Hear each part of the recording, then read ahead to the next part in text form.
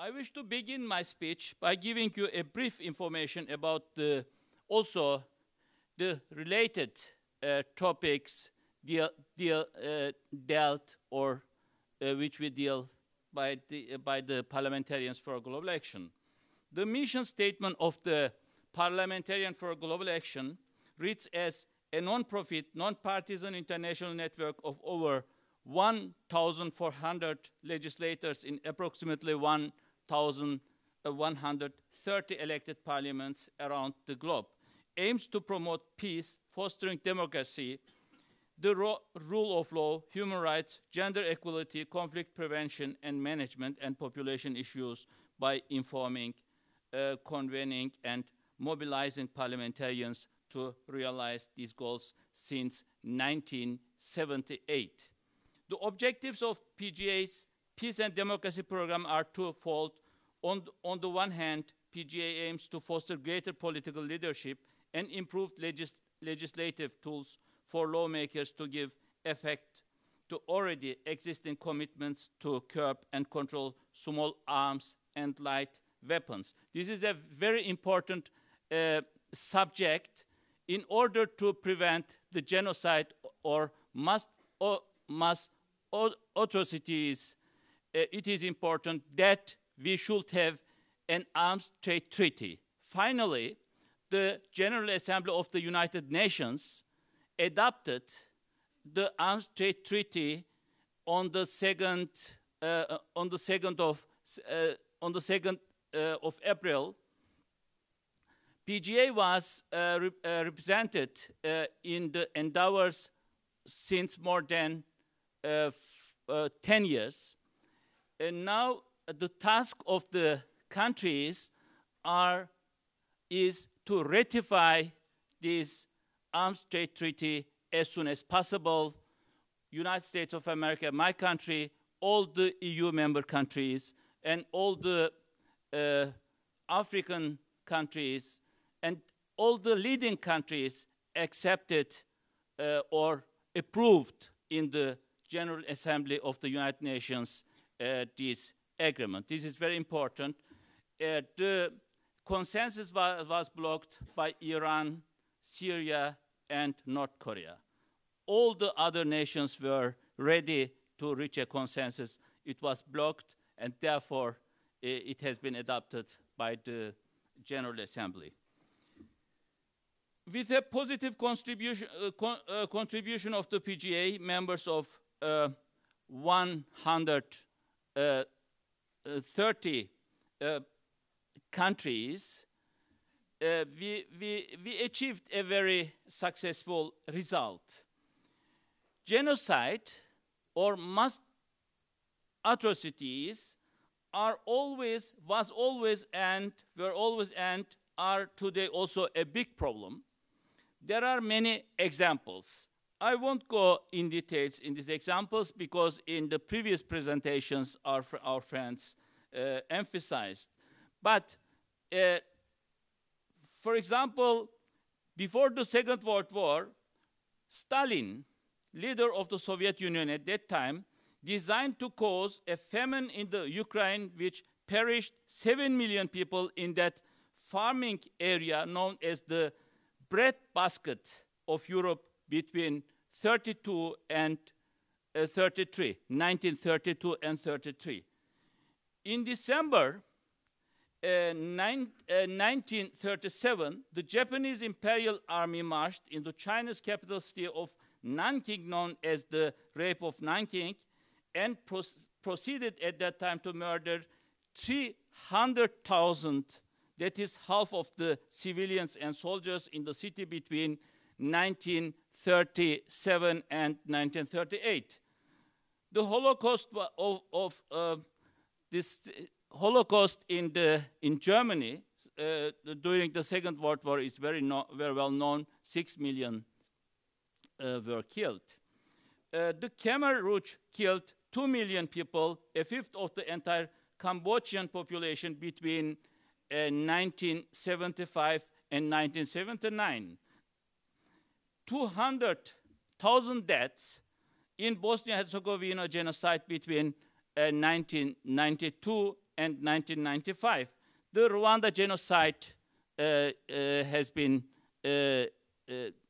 explained many times, and more than 800,000 people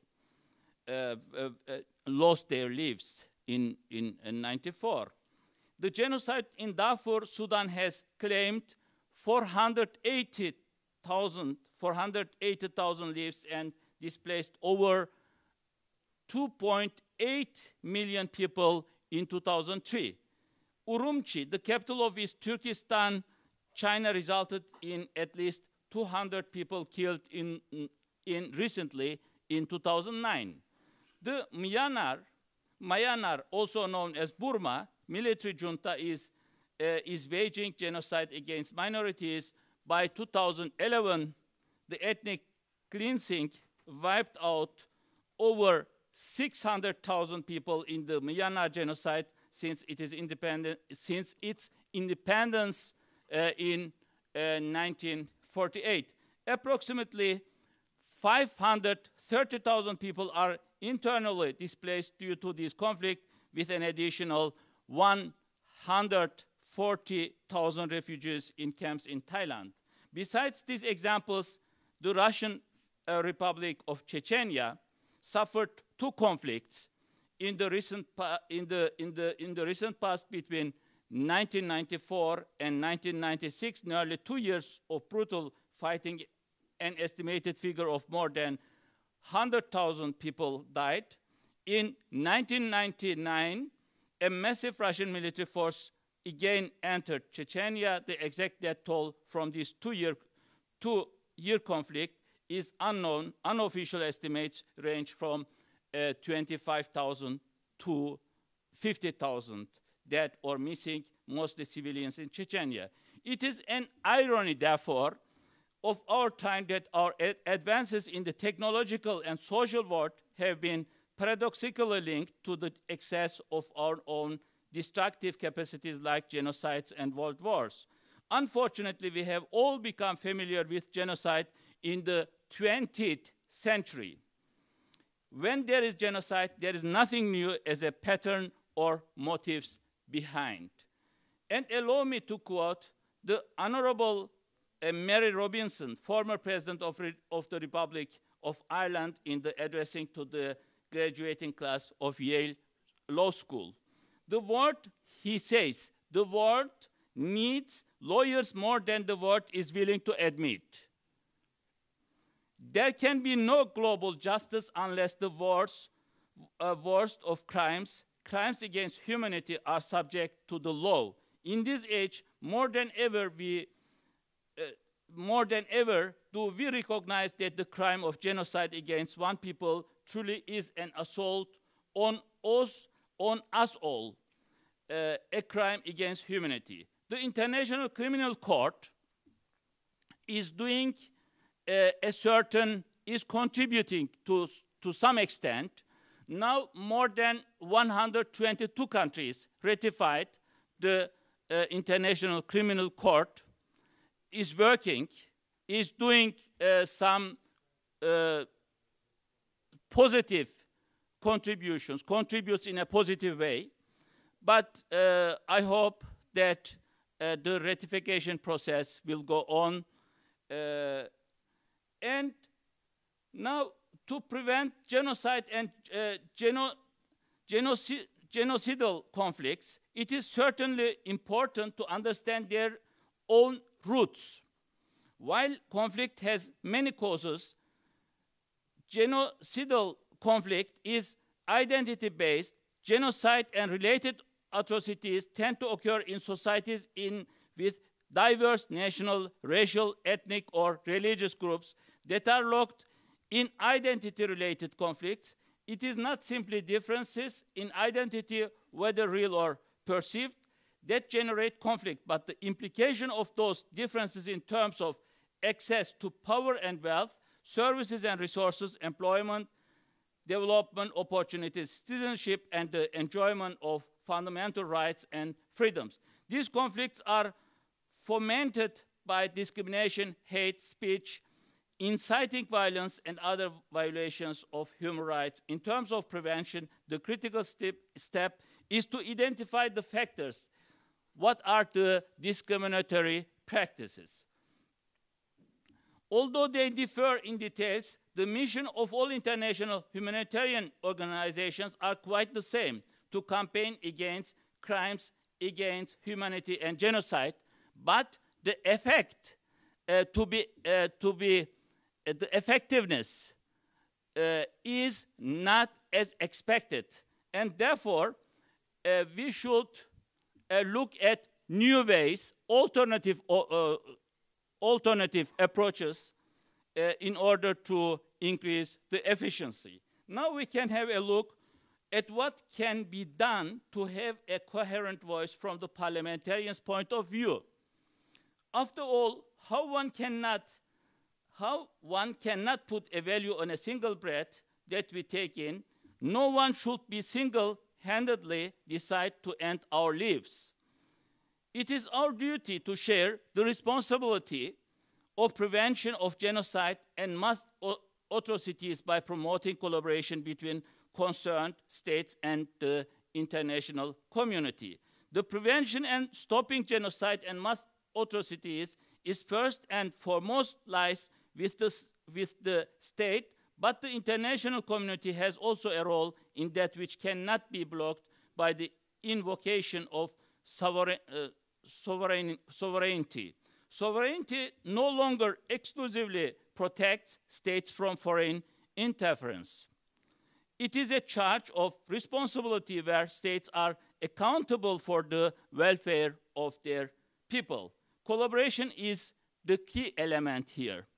First of all, we need to promote understanding of the need and importance of long-term approaches to prevent and protect populations from genocide, ethnic cleansing, war crimes, and crimes against humanity. We need to ensure that each nation does all it can to prevent genocides and crimes against humanity. We also need strong ties with media and ensuring the freedom of press.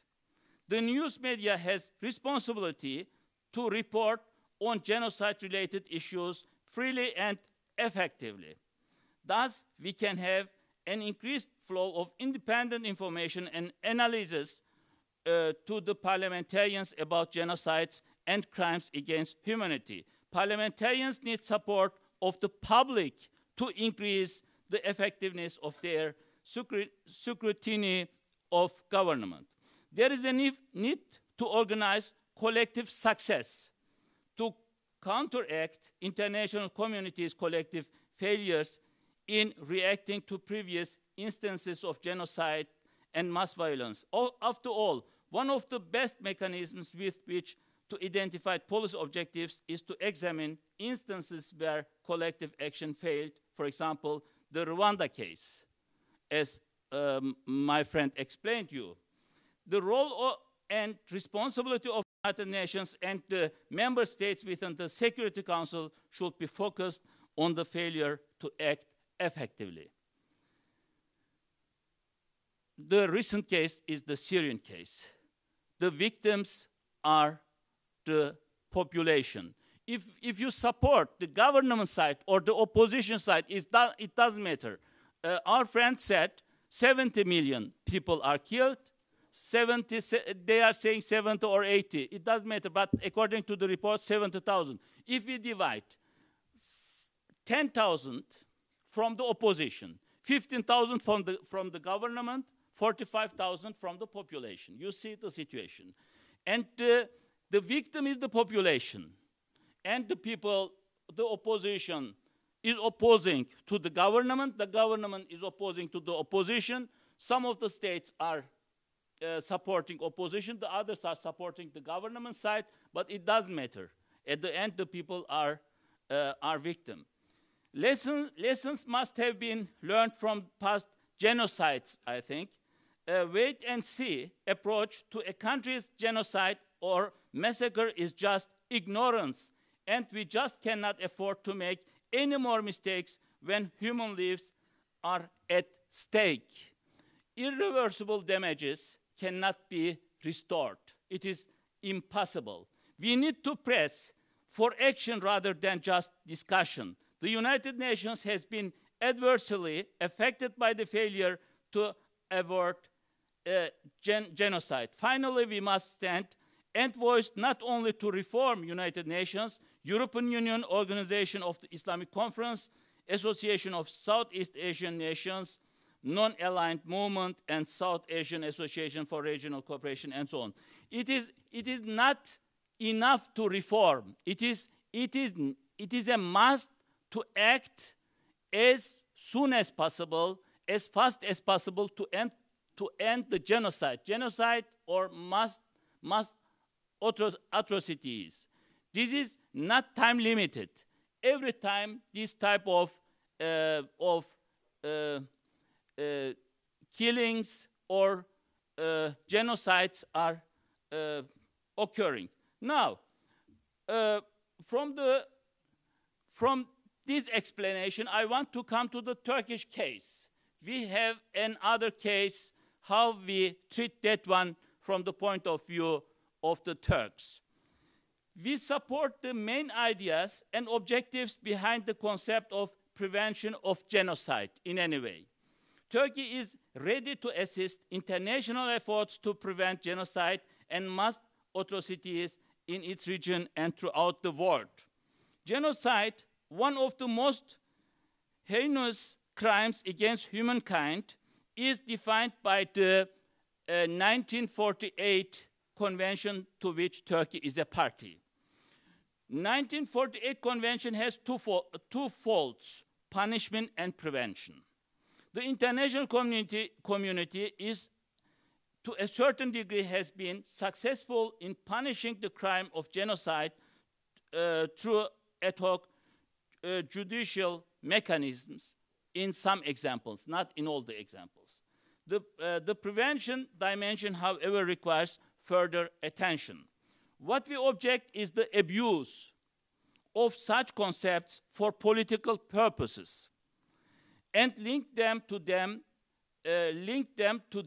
disputed historical events. Prevention, one of the historical events is the Armenian case in Turkey. Prevention of genocide is the future-oriented concept, and we should ensure that this concept should not be hijacked as a tool to support specific narratives of the past. Very briefly, the crucial point is that concepts such as past genocides, recognition, denial, reconciliation, a remembrance of the past, and right to truth should not be abused for political motivations. Very important. The final years of the Ottoman Empire were a tragic period for the people that made up the empire. Turks, Armenians, many others suffered immensely. The period needs to be understood in its entirety. The memory of all those who died during World War I should be respected. The right lessons should be drawn from those terrible events. But to this properly, we need a reliable basis of information.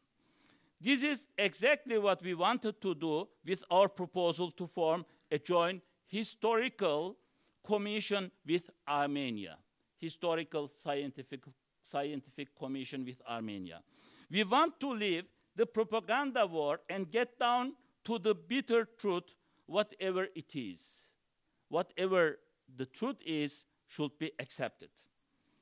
We do not deny the suffering of the Armenians.